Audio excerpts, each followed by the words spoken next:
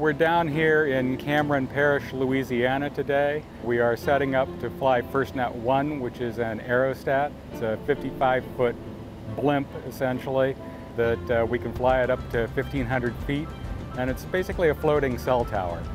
This is a platform that we developed specifically for FirstNet.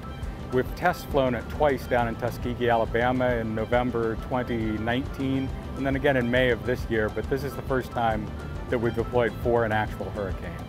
There are always challenges in a deployment like this, but I work with the Response Operations Group with FirstNet. We coordinate with our National Disaster Recovery Team to give us on-site communications before we get the Aerostat flying.